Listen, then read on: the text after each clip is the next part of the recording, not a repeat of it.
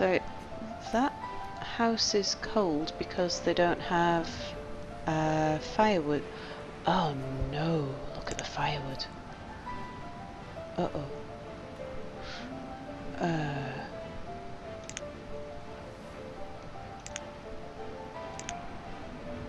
Oh, I didn't spot that one creeping up on me.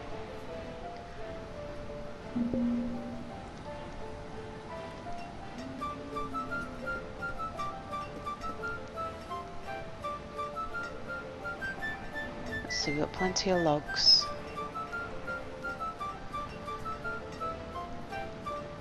Well, we're going to have to put more people on labouring.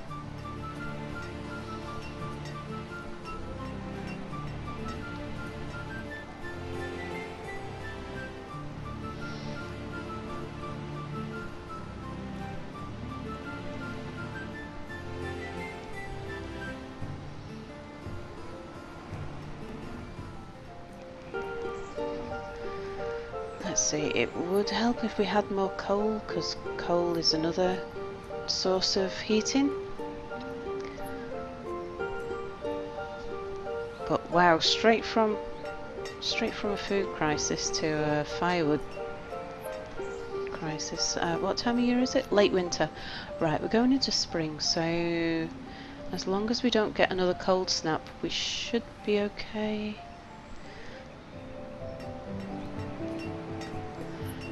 So population's 109 now. 109, hungry, cold and sick. And not as happy as they were, although they're still fairly, for a population where they've had a mass die-off of starvation, they're still fairly cheerful. Yeah, there's interesting things going on. Let me show you this. So, achievements. What I'm trying to do is get all of these achievements, and this is the problem one. So we've achieved mountain men, but to get mountain men we had to do it on a small mountainous map and with a harsh climate. Now that means that we've got very little area that we can exploit, but we also want to get isolationist, so that means that we can't have a trading post until we've got 300 citizens. We want to get one with nature, so that means that we can't have crops or orchards or pastures until we've got 400. So that means we can only get by with gathering and fishing. And there's one more which is causing us a problem. And that's the uneducated. Where is it? There's a dunce award. So there it is. Okay. So 300, we need to get to 300 citizens before we can build schools. So as soon as we hit 300, that's it. We've got the achievement, and then we can build schools. As soon as we can get to this point, so we don't have to hold it on 3, we just need to tip 300. They don't need to be healthy, nothing at all. We just need to get to 300 and then we can build schools. But to achieve 300 on this map, we got to 200 and then had a crisis. Now what we're trying to do now is manage our way back from a crisis. So we went into starvation, couldn't feed 200 people. We'd just grown too fast. So there was too many kids, there was it expanded so fast that the houses were in the wrong place for where their jobs were, and yeah, so it wasn't running as efficiently as it needed to run to be able to support 200 people. So what we're trying to do now is build up enough of a food reserve that when the population ramps up, we can take it back into the unsustainable size again. So, because as soon as we hit 300 population and we get the uneducated, that doesn't need to be a sustainable population. We can hit 300 and then we can allow it to die back again. But to do that, we're going to need a huge food reserve. And at the moment, we're doing well just to have the amount of food going up. So yeah, we're our stored tools are coming down, so we need to keep an eye on that. We haven't got enough herbs because our herb lists all died off and we had to focus on food. The woodcutters were actually doing fine. The woodcutters were keeping on top of providing enough fuel for 200 population, but that was while we also had miners mining coal. So we dropped the miners down to, I think we ended up down at 2 or 3 miners. So we're just starting to creep up the number of miners, because if they can produce coal, coal's more efficient than firewood for heating houses. So it's just whether they can do it in time. So at least now we have enough labourers. The produce is being moved around, so although we've got a few houses unheated, everybody's got a neighbour with a warm house, so that's okay. I think we might seriously have to consider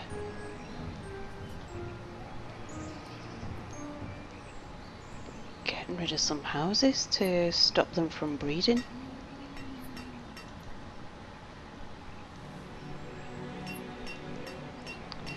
It's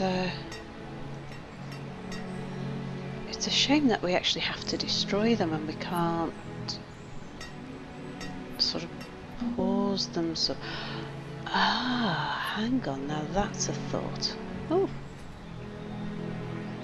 that looks like she just found herself a partner.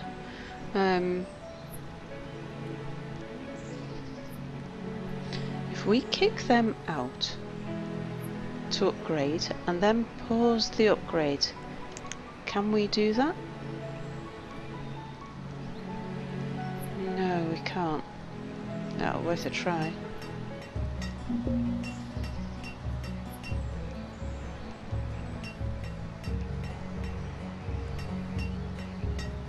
So we've got some homeless people. They will starve though.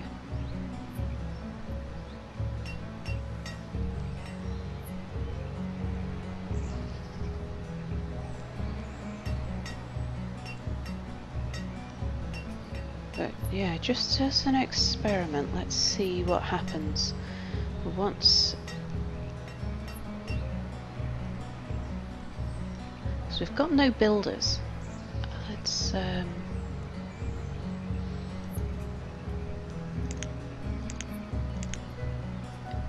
increase the number of gatherers.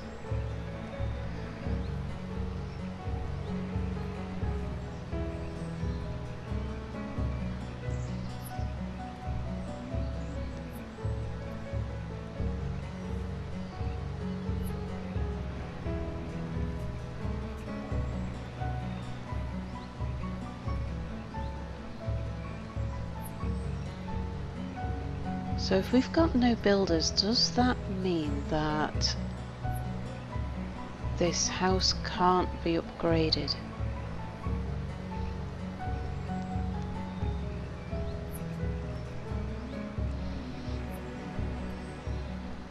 Let's just leave that like that for the moment and have a look at this hunter.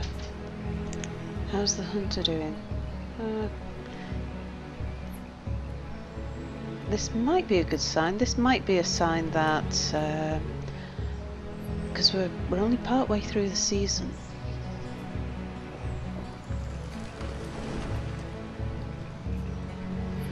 Are they going to collect more than 320, or have they just stopped hunting?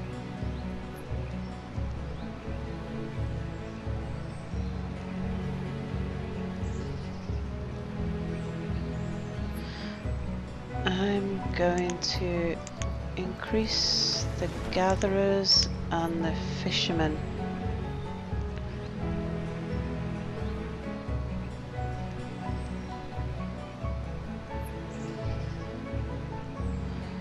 Yeah, it just doesn't look as though increasing the number of hunters increases the amount of meat. I think what we'd have to do is increase the number of hunting cabins, but they take up quite a large footprint.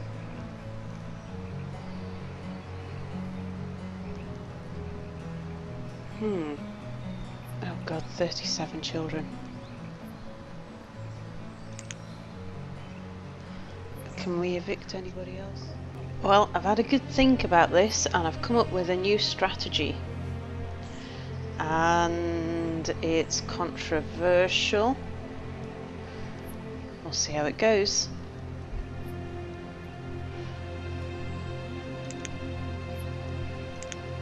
Okay, so what I'm gonna do is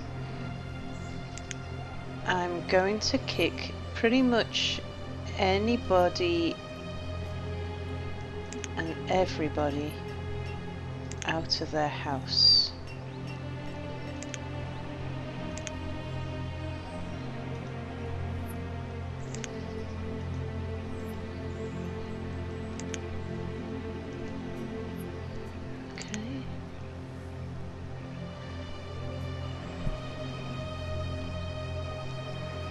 Any more houses? There's one.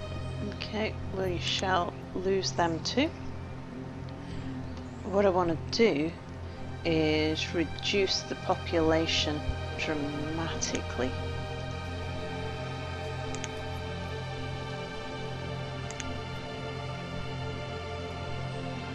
And the best way to reduce the population is to kick them out of their houses.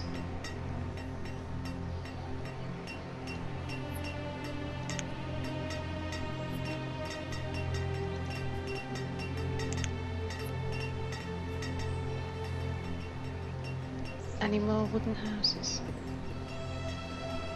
Yeah, there's one. Now I'm hoping that that's about the right number of people, because that's the only thing I've not really been able to calculate is exactly how many houses to keep.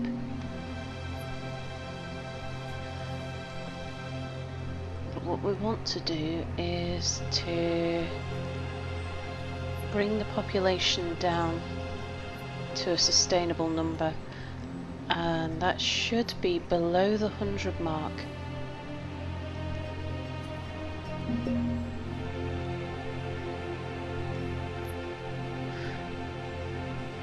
Okay, right, and I'm going to start reducing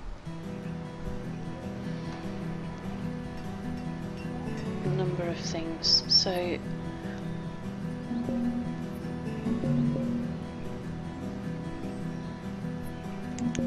going to cut down on the number of fishermen. We'll get them down to about 40. The number of gatherers I'm going to bring down as well.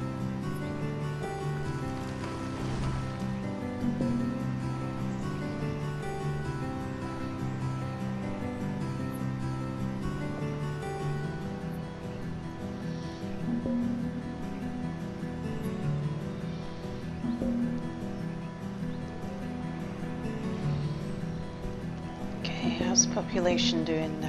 103.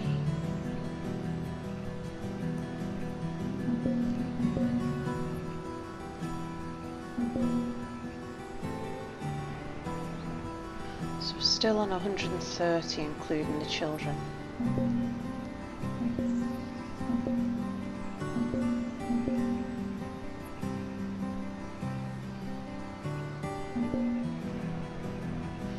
Okay, so the fact that we've...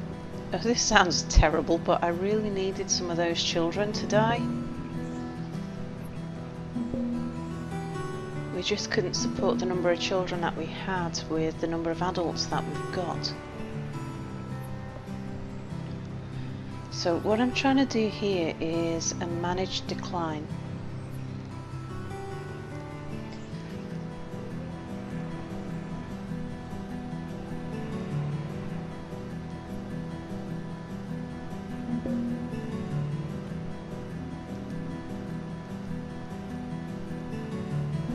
Okay, so we've still got just under 10 to go.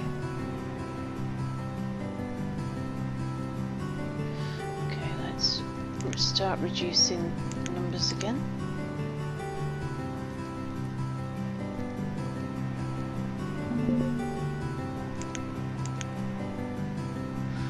I want one herbalist. I'm going to keep my 2 blacksmiths, and I'm going to keep my large number of miners for the moment. But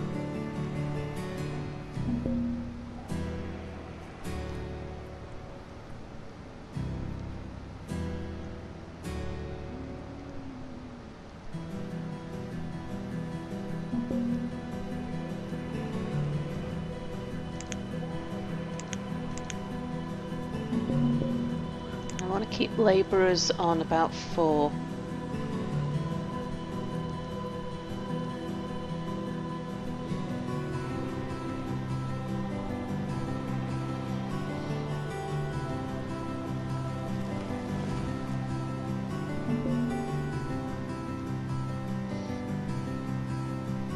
So we'll probably see some people freezing to death as well as dying of starvation.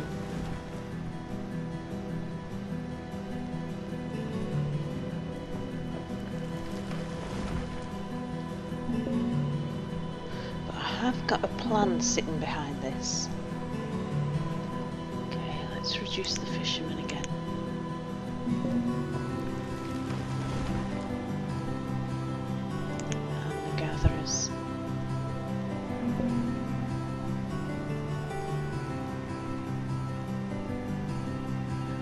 Gatherers down to about 22. In fact, we'll take it there now.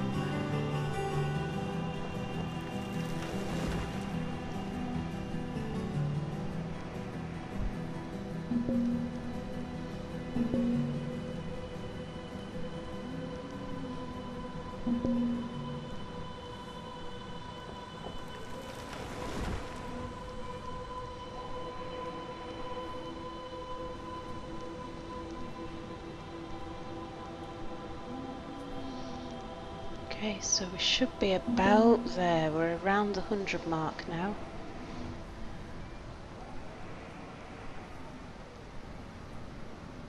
And this should be sustainable. We just need to get the right balance. But we've gone through quite a fast decline. So it's quite possible that we've got a lot of imbalance around the place. So a few more people will die off yet from starvation as the game sorts itself out.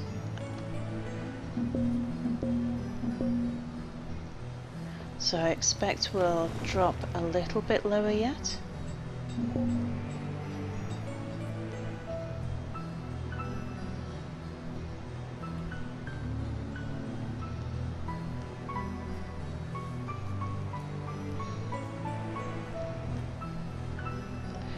What I want to do is get to the point where we have a growth in resources without the population increasing. So I want to hold, if we can get to a stable balance on around 100 population,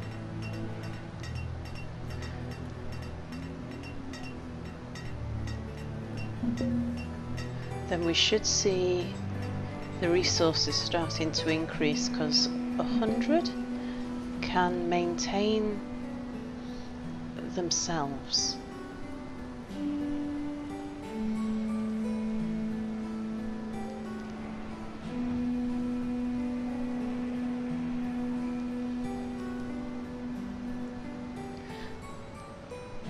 Now the tricky thing is going to be coping with the tools, because I'm not sure that we're going to be able to make enough tools. So they're producing coal, they're producing coal. And we've still got 2 woodcutters.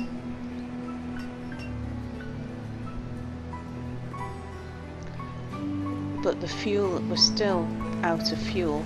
So even though we've got 2 blacksmiths, they are gonna struggle to prioritize the resources